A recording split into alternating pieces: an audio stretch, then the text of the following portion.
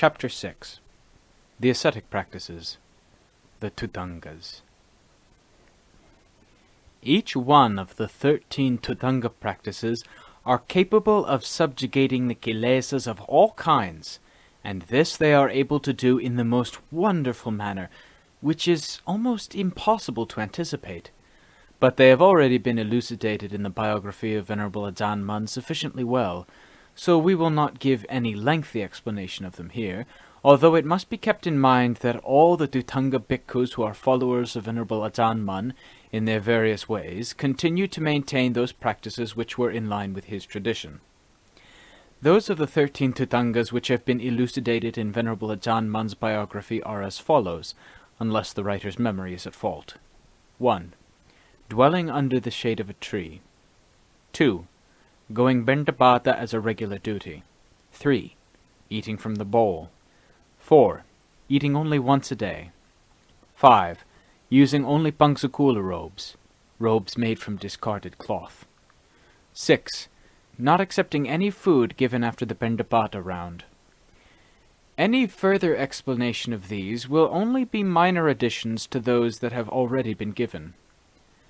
Having written the above, I went and talked about it with some of my colleagues, saying that I was not going to repeat my explanation of the Dhutangas because it was already in Venerable Ajaan Mun's biography, but most of them thought that the explanation of the Dhutangas should be repeated here, because one cannot be sure that all who read this will also have read Venerable Ajaan Mun's biography. Some may never have seen it, and thus they may not have a chance to know how important the Dhutanga observances are in the practice of Dhamma. So finally I decided that it was necessary to include some explanation of them. But I ask for the indulgence of those who have already read about the Dhutangas in Venerable Ajaan Mun's biography, that they do not become irritated by the repetition, and understand that this has been included to help those who have never learnt anything about the 13 Dhutanga observances. The Dhutanga observance of dwelling under the shade of a tree, Rukkamula, was the first of the Dhutangas to be practiced by the Lord Buddha. On the day when he penetrated Dhamma in enlightenment, and the 3 worlds shook, he was sitting under the shade of a tree, the great Bodhi tree which Buddhists have looked upon as a sacred tree and synonymous with Buddhism, the Sasana, and the great teacher, the Sasada, right up to the present day. Also, when the Lord entered Parinibbana, it occurred under the shade of trees, the twin Sala trees. This is what is meant by Rukkamula in this Dhutanga observance.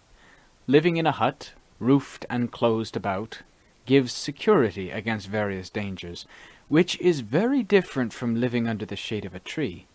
This can be learnt from those who have stayed both indoors in a hut or vihara, and also Rukkamula, under the shade of a tree where it is lonely. The heart feels how the first is warm and cozy, while the second is very lonely, and how different they are. This is even more so when either the hut or the tree shade are in a lonely, desolate forest full of wild animals, including tigers. One who does this will see quite clearly that there is a remarkable difference between the hut and the shade of a tree.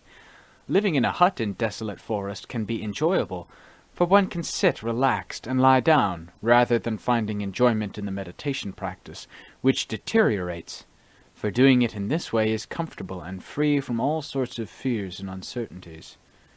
As for someone who stays under the shade of a tree in desolate forest, without any protection, so that he has nowhere to escape to where he could sit or lie down in comfort and relaxed, he must be on guard against ever-present dangers, whatever he does. His mindfulness and his citta have no time when they can part from each other, for fear that he may be caught at a disadvantage whenever danger approaches, which may come at any time, whatever he is doing. In these 2 ways of staying in the forest, the differences as regards the pleasurableness of the one and the uneasiness of the other is very great.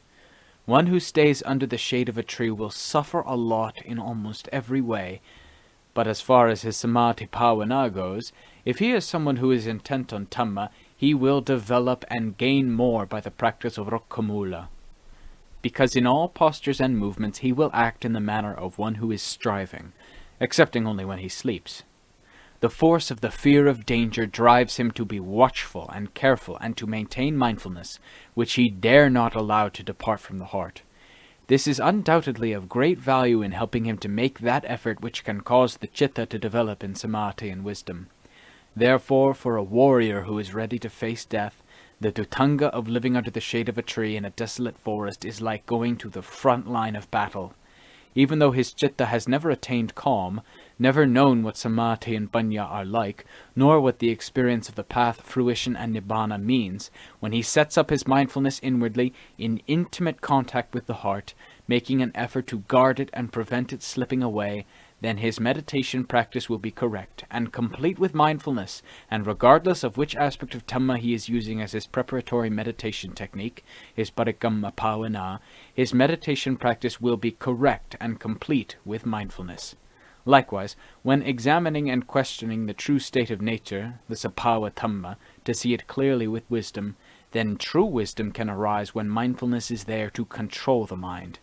Mindfulness is therefore an essential component of mind, a Dhamma, and is of the greatest importance in affairs both internally and out in the world.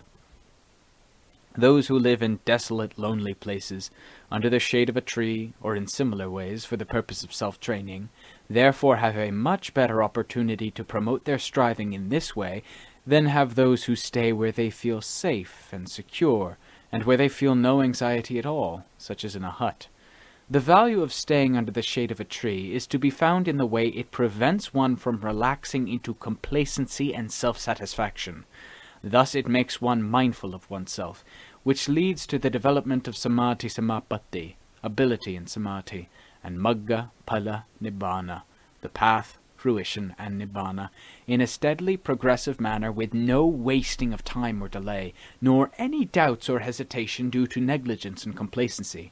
Those who have been living rukkamula in desolate forests until they have become used to it are like experienced fighters in a war who have no fear of the enemy, for they can live anywhere, which is very different from those who have had little training. Venerable Ajaan Mun used to praise the practice of staying under the shade of a tree in a manner that left a deep impression on those who heard him, and it was a topic that he often brought to mind and talked about right up to the end of his life. He used to speak about it in such a manner as to bring all his followers to their senses, and make them think about their own situation, and to arouse interest in the practice of living the way of rukkamula. He used to say that, if my bhikkhus want to know about themselves, both in regard to what is gross and subtle, and to have confidence in their own abilities, such that they know whether or not they are bhikkhus who practice the way in full measure, they ought to go and take up the practice of rukkamula, living under the shade of a tree in a desolate forest which is full of tigers and other wild animals to keep them alert. In addition, this will test and show to what extent they are skilled and fearless, and also the extent to which they are incompetent and timid, until they know fully, in all ways, what is meant by living rukkamula, which was established by the Lord Buddha.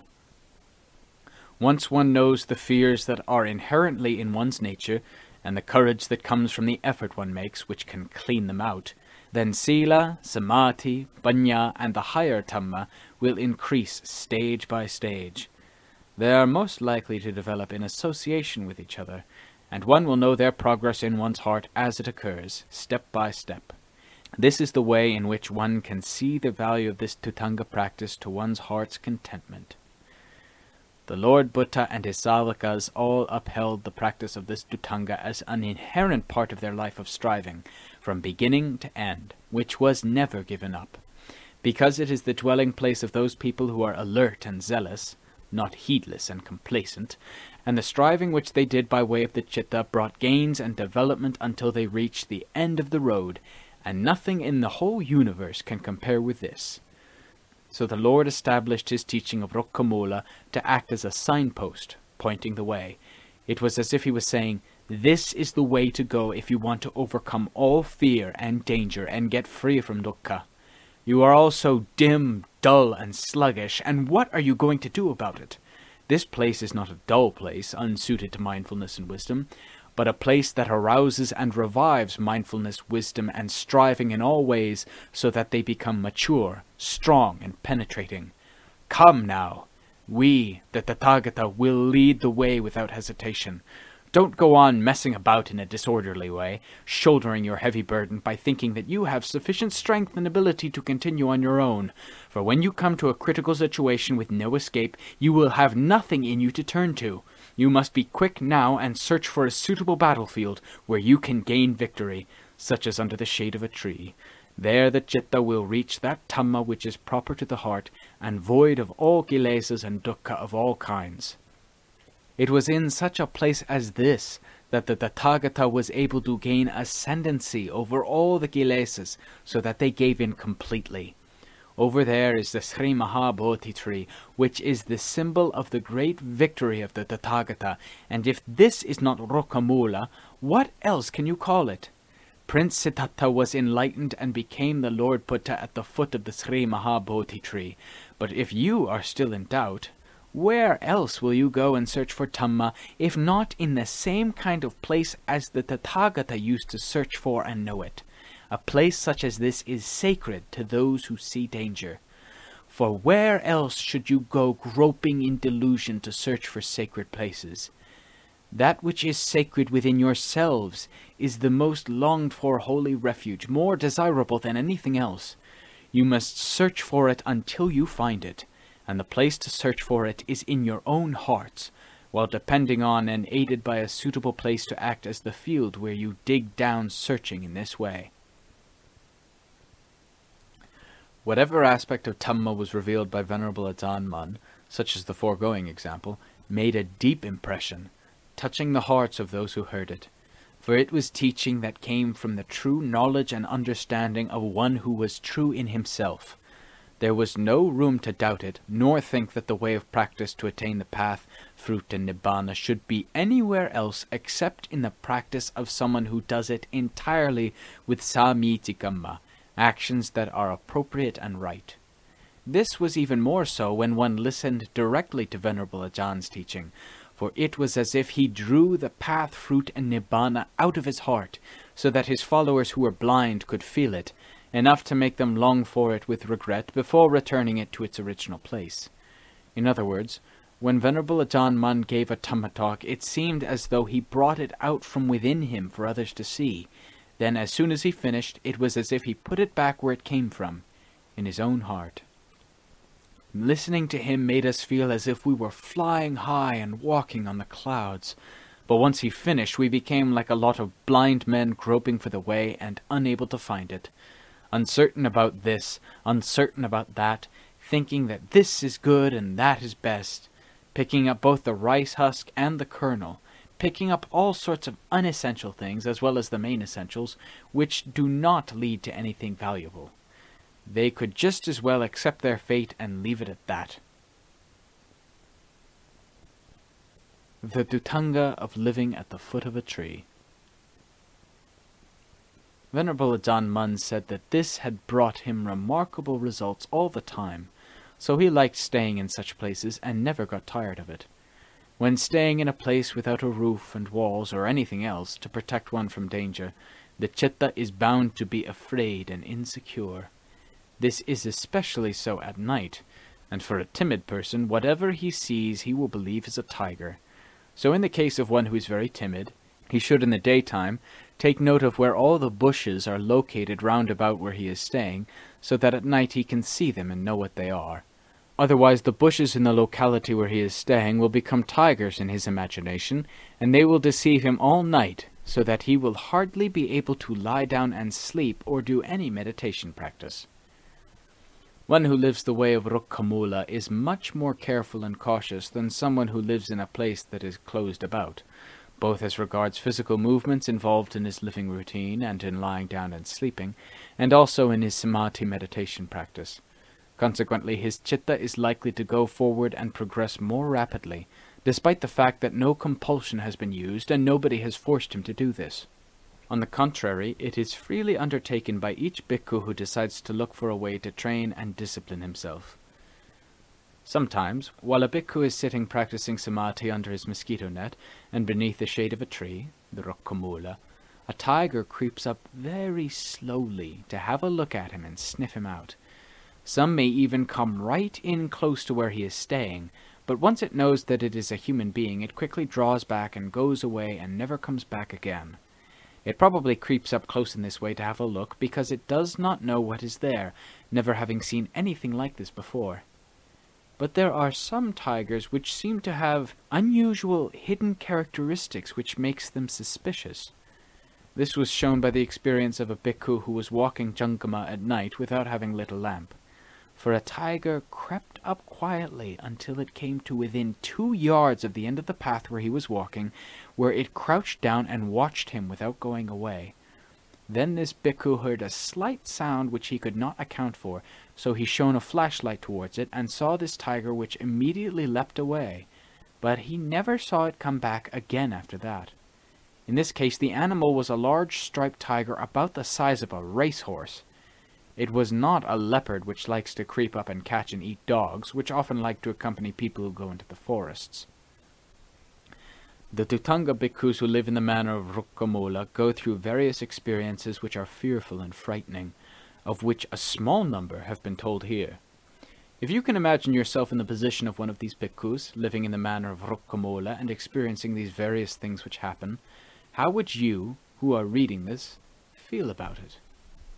If you could put up with it and take the discipline until it became your story, a fine and beautiful biography, it would be truly worth something, a story for future generations to hold up as an example, as a guiding principle in the heart. But for one who cannot put up with the difficulties nor accept the ascetic training, there is reason to fear that his biography will be of the type that brings discredit to himself, to his colleagues, and to the religion which is the heart of all Buddhists, staining it in a way that nothing can erase for a long time.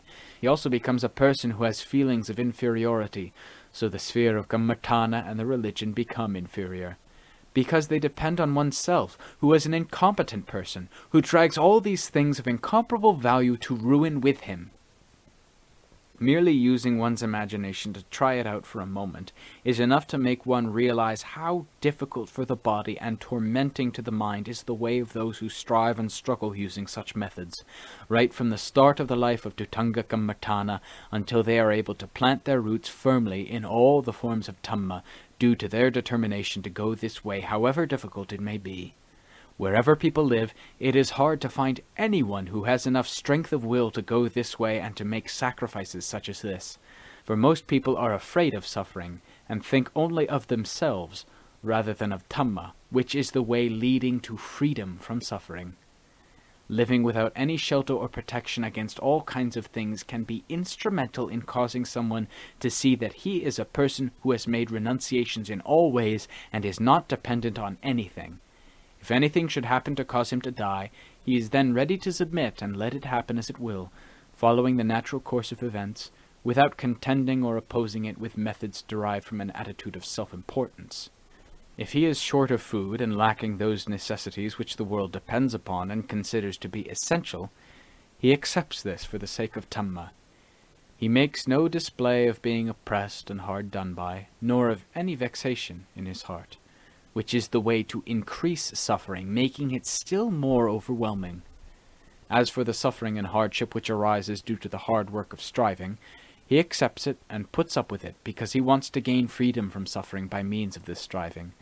Even supposing a hungry tiger should come and bite him and carry him away to eat, he would submit and sacrifice his life to it with the attitude in his heart that, I am a bhikkhu who has already renounced everything completely. He has no jealously guarded attachments to hold him back from sacrificing everything for the sake of the supreme Dhamma, and thus he lives in contentment everywhere. Although the life as led by those who practice the way of Rukkamula under the shade of a tree in the spirit of renunciation may have no meaning for people in general, yet it does have meaning in Dhamma, which has the greatest value. Therefore, instead of their lives and actions being meaningless, as people in the world generally like to suppose and believe, they become of priceless value. But it is rare to find anyone who can make such sacrifices. The Lord Buddha saw with insight how important were the qualities of this Dhutanga as an effective method of subjugating the kilesas within the hearts of those who live in the world. Therefore, he prescribed it as the path to go along for those in this world who would follow him, to enable those who have the heart of a warrior to attain the final goal of the life of purity, the Brahmacharya. The purpose of this teaching is to act as a vehicle in which they can drive through the world of samsara and be victorious in the fight, so as to follow the Lord Buddha and catch up with him quickly, without having to wait about for a long time. For this article of Dhamma acts as a spur to those who practice, so that they become resolute and determined in their aim of reaching the realm of freedom from discontent, of dukkha. There can be no doubt that this can be done by depending on all those things in the surrounding environment to act as a spur, to foster and keep them striving in a steady and regular manner until they manage to reach the goal without meeting any obstacles. The foregoing is enough to act as a brief explanation of the way for those bhikkhus who are interested, and who may like to make a comparison between themselves and these forest bhikkhus, for both groups are anxious to develop themselves in the way of Dhamma. It may also show them enough of how they should practice so as to have a way that would enable them to escape from dukkha safely and properly, without sitting about just waiting for dukkha, much or little, to come from the activities of the citta. For the citta is the leader, the one that has a habitual liking for things which have frequently come within its orbit. This Dhamma truth is so important that it would not be out of place to call it the heart or the first principle of Kammartana, because nearly all the Dhutanga Kammartana bhikkhus who truly aim for the meaning in Dhamma like to practice this article of Dhamma. I who write this do not know much, and I am not at all clever, yet I have a heart, and I cannot help liking this article of Dhamma. It is just that, in reaching for it, I don't get it, so I unashamedly admit my situation. The Dhutanga of going on alms round. Piṇḍapāta is an essential duty for those bhikkhus who are ordained as sons of the Sakya in the Buddha Sangha, Sakaya Putta Buddha Jinarasa. This is evident in Buddhism as being one of its most obvious features, and it is generally considered by the bhikkhus that Piṇḍapāta is an important part of their lives. This may be seen in the instructions, the Anusasana, given to all bhikkhus after the ordination procedure, when they are taught both about dwelling under a tree, Rukkhamula Sayanasana, and about Piṇḍapāta, and they are considered important enough to be repeated again after every ordination. The Lord Buddha set his heart on these two practices, and always considered them to be important duties which he kept up until the day of his parinibbana. The only exceptions to this were those occasions when it became impracticable for him to do so, as, for example, the time when he spent the Vasa, the rainy season, in the Lelayika forest, with the elephant Pa Lelayika, because there were no people living in that area who could give him food if he went on Piṇḍapāta. The regular routine of Piṇḍapāta is a duty which gives peace and happiness of heart to those who practice it. This means, firstly, that when one is walking in those places where there are houses and where people live together, and also when one is going to and coming from such places, one is striving for one's own development within oneself all the time, which is the same sort of thing as walking jankama at the place where one is staying. Secondly, it is a change of bodily posture and activity for the time while one is going Piṇḍapāta. Thirdly, for those who are in the process of developing wisdom all the time, while walking in Piṇḍapāta they may at times see or hear various things that are passing by and which enter and stimulate the doors of their senses. These are things which can promote wisdom, and which they can take hold of and often gain value from. Fourthly, to overcome laziness, which is an inherent characteristic of human beings who only like to get results but are lazy about doing those causal actions without which the result will not come. Fifthly, to overcome conceit, which makes one believe that one is a high and important person whose family is long established in the upper classes, wealthy and opulent in all ways, so one dislikes the way of Piṇḍapāta, which virtually turns one into a beggar. Whatever one gets from Piṇḍapāta, one may eat it, and it is enough to keep one going, but not so much as would make one's body increase in strength and vigor so that it acts as an enemy to one's heart striving for Dhamma, making it difficult to progress. In eating once a day, one should take a sufficient amount, but not too much so that one's stomach is disturbed and one gets indigestion because one has exceeded the natural capacity of one's digestive system. But generally speaking, fasting and hunger are considered to be normal for all those who probe into Dhamma for the purpose of ending dukkha and leaving none remaining. In addition to eating only once a day, one should also examine and consider which types of food are of value to one's body, not causing any stomach trouble, as well as being of value to the chitta, so that one's meditation practice, bhavana, goes smoothly, and the chitta is not tarnished due to the wrong type of food causing damage to it. For instance, foods that are too hot and spicy or too salty which cause heartburn, making one feel anxious, are no help to one striving for Dhamma. For body and mind are closely interrelated and can quickly react on each other.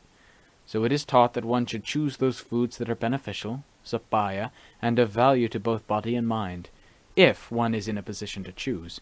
But if one has no choice, and one knows that the food before one is not beneficial, then it is better not to eat any of it at all. For if one were then to persist in eating, it would only do harm to the body and cause dukkha and anxiety to the mind. But those who eat only once a day are likely to be well aware of themselves, so that they are not carried away by the tastes of various foods. Whether the Dhutanga Bhikkhus does the practice of dwelling under the shade of a tree, rukkamula, goes for piṇḍapāta as a regular duty, or eats food only once a day as a regular practice, all of these are just his methods of training and putting pressure on the kilesas which cause the chitta to be restless and unstable. Thereby their strength is reduced so that they are not bold and spirited enough to go wild like a stubborn horse which bolts away from the battleground.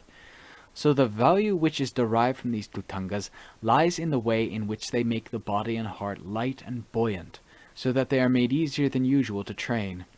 The body does not then have so much vitality that it can be a heavy load on the chitta, as when one lets it eat as much as it wants, as well as taking snacks and nibbling a bit here, a bit there, all the time, which is being excessively self-indulgent.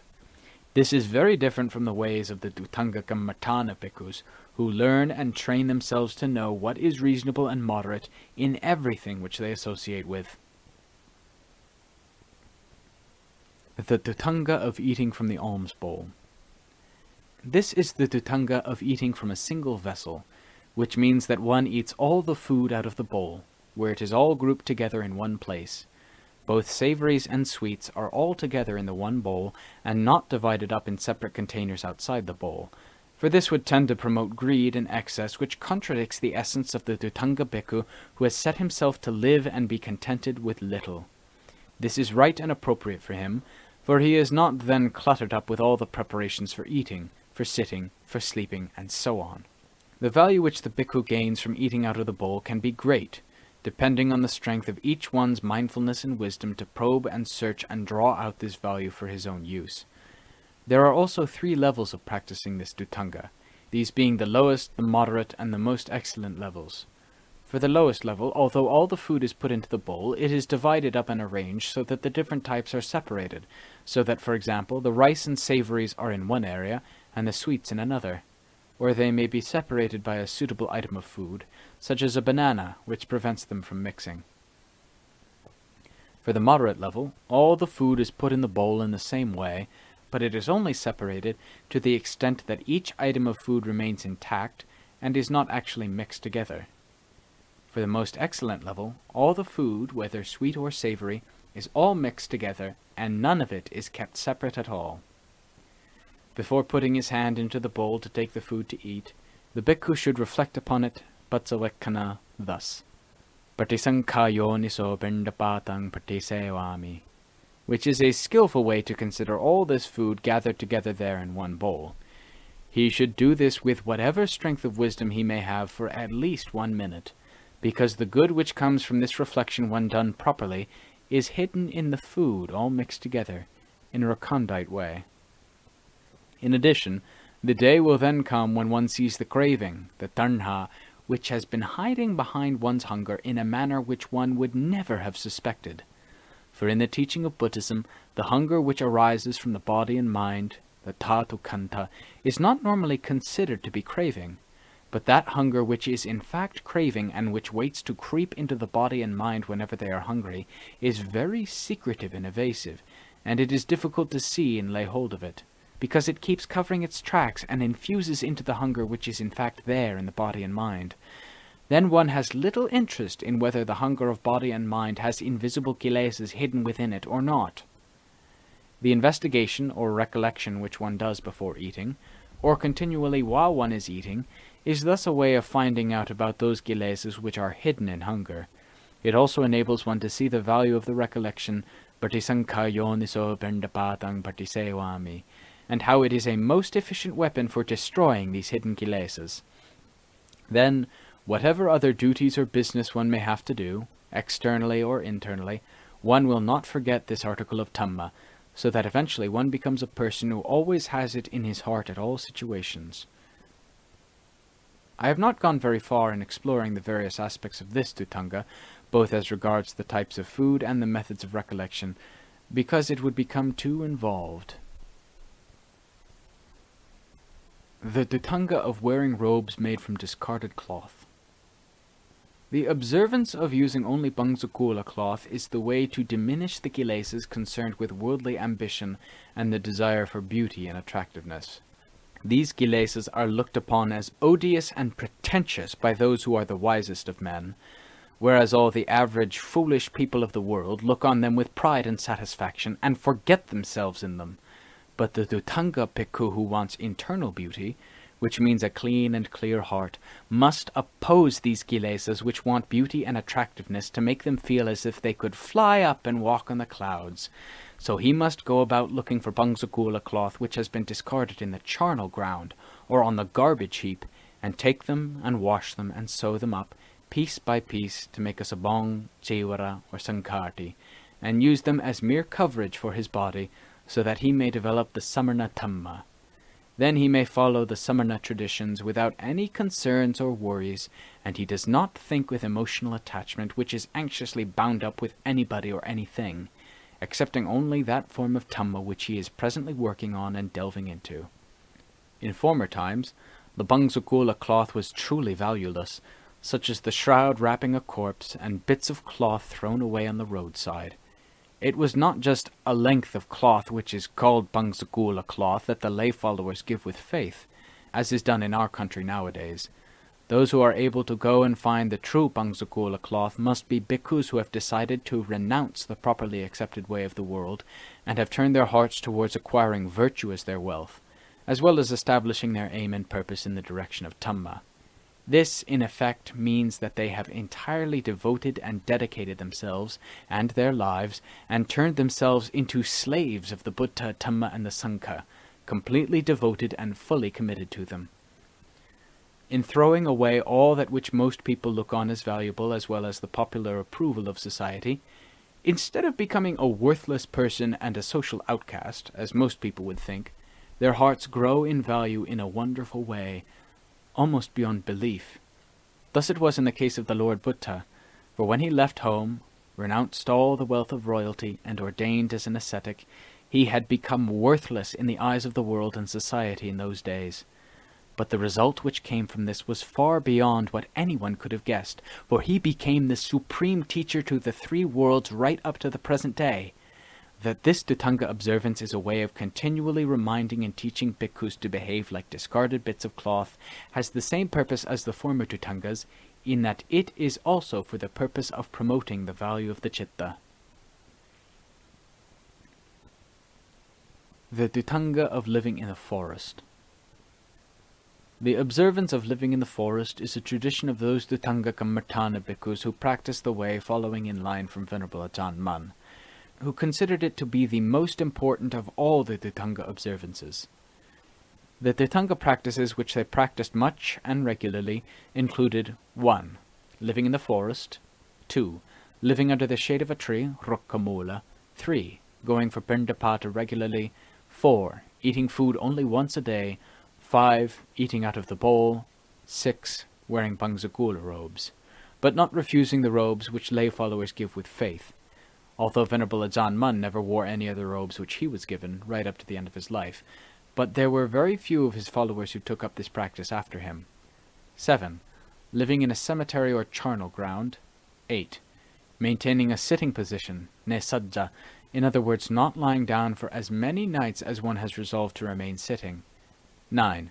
Not accepting any food which is offered after one has returned from piṇḍapāta. The bhikkhus who follow in line from Venerable Ajaan Mun have a great liking for all these practices. As for the remainder of the Dhutangas, some practice them at times also, but we shall not discuss them here because they have already been explained to some extent in the biography of Venerable Ajaan Mun. Any readers who want to know more about them should consult the section dealing with the 13 Dhutangas in the Dhamma Vibhagga Paricheda. But here, any further explanations of the Dhutangas will only be in connection with the practices of each of the Dhutanga Bhikkhus, which will shortly be described. Although the Dhutangas which those who followed in line from Venerable Ajaan Mun like to practice all the time are the ones which have been listed above. The 14 piṇḍapāta will also not be explained here, for they can be found easily in many books, such as in the second volume of the Vinayamukha. If the reader wishes to know about them, he should have recourse to the available literature. The Kammartana Bhikkhus always practice in the general way of the 13 Dhutangas and the 14 piṇḍapāta. Even if they deviate from them in some details, they still keep within the basic principles of them as described above, without going off course to practice other things. But the things that they practice and what happens in their experiences do differ to some extent in unusual ways in each case, depending on their individual differences of character. Generally speaking, those bhikkhus who habitually like to live deep in the forest and hills are more likely to have strange experiences than those who live in the more readily accessible forests. So it was with Venerable Ajaan Mun, who was the founder of this particular line of Dhutanga Kammartana Bhikkhus, for his inclination was always to like living in the forests, caves, and hills, and he used to like teaching the bhikkhus to make them more interested in living in the forests and hills, rather than the more usual places that people live in. So those bhikkhus who liked living in these desolate forests often had many unusual experiences and things which happened, such as were associated with ghosts, Devata, Indra, Brahma, Nagas, tigers, and other animals. On occasions, they were also visited by the Savaka Arahants who came to give some teaching.